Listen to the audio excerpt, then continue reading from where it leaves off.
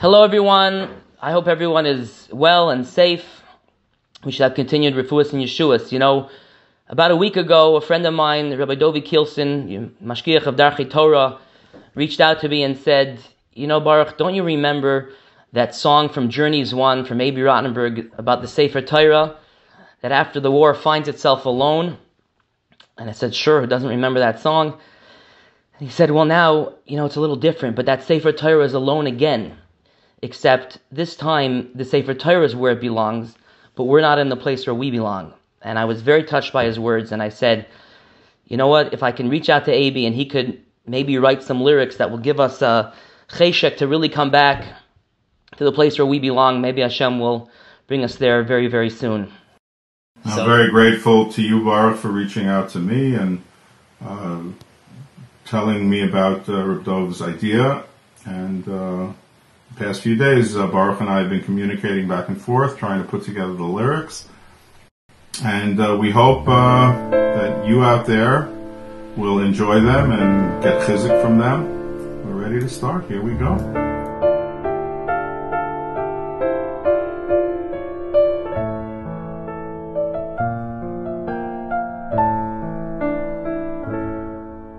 I was made way back in 1842.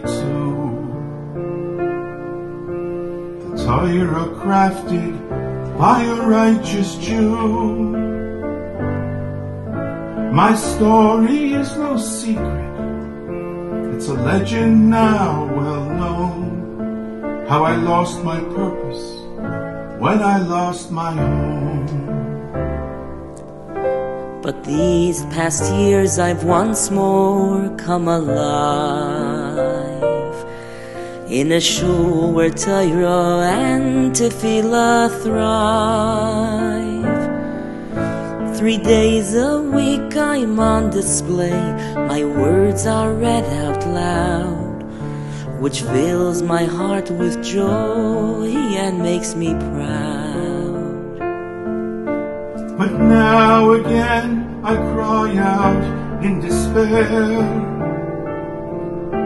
What happened to the precious sounds of prayer? Where are the lively sessions of vibrant Torah sparks? I wander from the silence and the dark. How I miss the rabbi holding me so tight, and Lecha Daidi's refrain on Friday night. I so hope to hear those voices yearning for Hashem, and that they miss me as much as I miss them.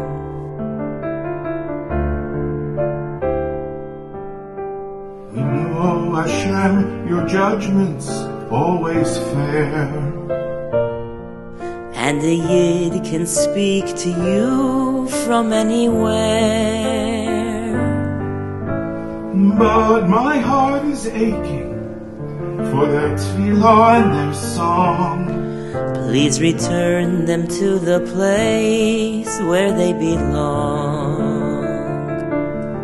From deep within we beg the one above.